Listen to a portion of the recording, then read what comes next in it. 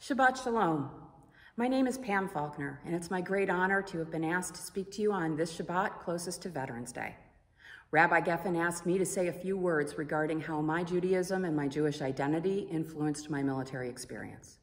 I served proudly in the U.S. Navy for a bit over 9 years, from 1982 until 92. 4 as a midshipman during my college years at the University of Maine, and then another nearly 6 years as an officer on active duty.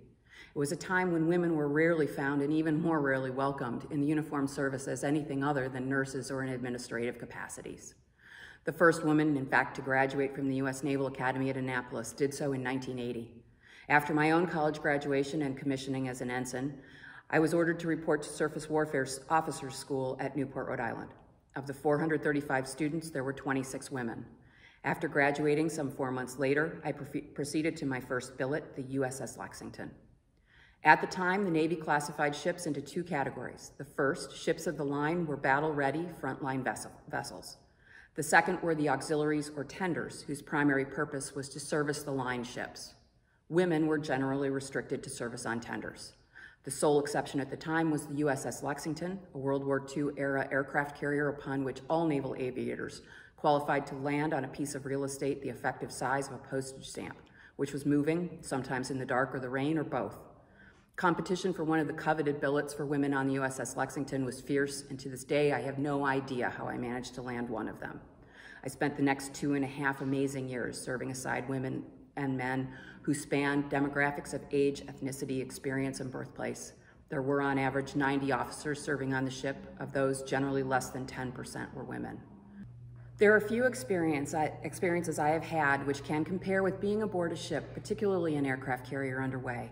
The dolphins ride the bow wave while flying fish skip across the wave. Planes arrive in formation, each pilot taking his or her turn at landings, which become less wobbly as experience and confidence increase until each pilot manages to hook the preferred third wire. The catapults fling those same planes off the bow to try once more or return to the beach. During flight operations, the rescue helicopter buzzes along the starboard side in a continuous delta pattern, ready to deploy when a takeoff or landing goes horribly wrong. The sun rises quickly from its first peak over the eastern sky as the stars fade softly. Storms bring pitching and rolling, rivaling any roller coaster, and climbing and descending ladders to get from one part of the ship to another becomes treacherous. Sunsets are staggeringly beautiful riots of color, and if the conditions are exactly, and I mean precisely perfect, just as the sun dips below the western horizon, there's a brief green flash. The day I qualified to serve as an officer of the deck, responsible for all operations of the ship underway night and day, and flight operations for all types of aircraft, the commanding officer made a point of telling me that at the time I numbered one of less than 10 women in the world with that qualification. No pressure. When I left USS Lexington in 1989, it was to accept orders to be an instructor at Surface Warfare Officers School in Coronado, California. When I arrived at my new duty station, I became one of 6 women among 85 officers and senior enlisted men on staff. As much as any of the topics we taught, our job as instructors was to prepare young officers for the responsibility of holding in their care the lives of the sailors for whom they would be responsible. Officers are responsible for ensuring the sailors and their families are fed, clothed, and healthy before seeing to any of those niceties for oneself. Among the courses I taught, one of my favorites was navigation. The ability to find one's way across a boundless ocean and actually arrive at a designated spot at a designated time without any road signs other than those provided by the stars and the horizon is a thing of wonder. Throughout my service, women were a rarity in the echelons of the military, much less in positions of leadership. As a result, we were greeted with widely varying degrees of tolerance and acceptance. There were the old salts who would ask if we could play bridge because they said unabashedly and to our faces that we didn't belong on the bridge, the deck of the ship. There were those whose apparent tolerance was a thin veneer for disapproval, envy, and even hostility. And there were those who accepted, encouraged, and mentored us irrespective of our sex. In every duty station and in every situation, the women with whom I served drew together to support one another. We encouraged one another in times of struggle and celebrated success, large and small. Any differences we might have had were secondary to that which brought us together. What drew me to military service? First and foremost, I had been raised to believe that all of us owe a debt of service. I even once got a fortune cookie which said, quote, "Service is the rent we pay for our place on earth." My parents have maintained that they meant community service, and I have explained that as the eldest child, they should have been more specific because I'm literal. I was also drawn to the inherent discipline required by those sharing a communal obligation to serve a cause higher than oneself.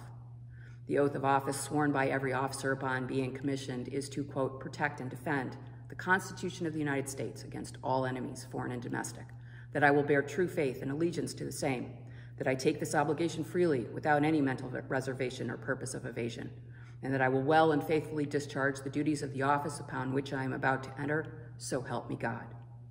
An officer's oath is not to a person, an office, a political party, or even to the country. It is to the Constitution.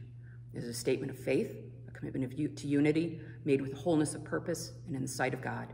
It is a promise to stand ready in the breach to defend the ideals espoused in that document from those who may seek to do it harm, no matter from whence they may spring. I was asked to reflect on how my Jewish identity informed my military service.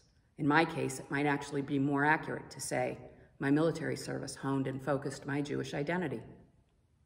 As odd as it may seem, many of the same things which drew me to military service had also drawn me to convert to Judaism. My Jewish journey and my military service actually began at nearly the same time. Having long found myself unmoored from the largely secular Christian upbringing of my childhood, primarily as a result of my inability to accept Jesus as a messianic figurehead, a college Hillel experience with a roommate began my faith journey. Beyond the resonance I felt for the fundamental tenets of belief espoused by Judaism, I was moved by the faith and discipline required to maintain a thriving and vibrant religion in the face of overwhelming adversity. I appreciated that Judaism is as much an individual experience as it is a communal one. Veterans Day falls during that part of the cycle of reading the Torah in which we hear the story of Abraham. Last week's portion was Vayera. Vayera is, to my mind, all about discipline, tests of faith, overcoming the impulse to put the self above the whole, about how righteous it can be to oppose a superior on behalf of those for whom one feels responsible, and how we honor others. Abraham argues with God over the fate of Sodom and Gomorrah, telling truth to power and winning the day. His faith is tested repeatedly, most particularly and poignantly by the commandment to sacrifice his son Isaac on Mount Moriah. Isaac displays consummate obedience and discipline and faith as he places his life in the hands of both God and Abraham. All of these acts lead to the promise of God to make the descendants of Abraham as numerous as the stars, from there to Egypt, then into the wilderness, then to standing at the foot of Sinai to receive the Torah, and finally to this day. As Jews, we affirm our individual faith daily with the recitation of the Shema. Herman Wouk, the renowned author of blessed memory, in his book, This Is My God, relates a story. He was a young naval officer too, serving during World War II on a minesweeper. Late one night, as he made his way up to his watch station, he opened a hatch and stepped out onto what he expected to be an external ladder leading up to the side of the ship from one deck to the other, only to find he had stepped into empty air. The landing to access the ladder had been removed for some reason. He recalls that as in the moments that he dropped towards what he expected to be water and likely death, the words of the Shema came unbidden to his lips. He said he had always wondered how in moments of extremis one might remember to say the Shema. You can call it muscle memory or sublime faith. Happily, he landed on a secondary deck below and lived to write until his death last year at 104. Judaism cannot exist solely in the singular. Jews rely upon one another. The coda governing the need for a minyan for prayer is but one example. We come together to commit to the unity of our people through prayer, the education of our children, and the support of Israel in our places of worship. We gather in person or virtually to support one another in times of grief or joy, to perform acts of social justice, and to speak truth to power. Regardless of the outcome of the current election, the tests we may face in coming days may well shake our individual and collective faith. We may find cause to doubt the continued wholeness and well-being of our community. We may feel inclined to focus on our differences rather than that which unites us. I hope you will join me in finding strength and resolve in the fact of our history. I remind you that when we stood at Sinai to receive the Torah, we stood as one people, not as separate tribes. We must stand as one people today and in the days to come. What we must remember now and always is that our people have navigated these tests time and again, from Beersheba to Sinai, and through the countless generations to this day. We have done it by standing together with the Torah in our arms, the Shema on our lips, and the strength of our ancestors at our backs. I am grateful for the gift of your time this evening And I wish you Shabbat Shalom, and in these days, truly Shalom.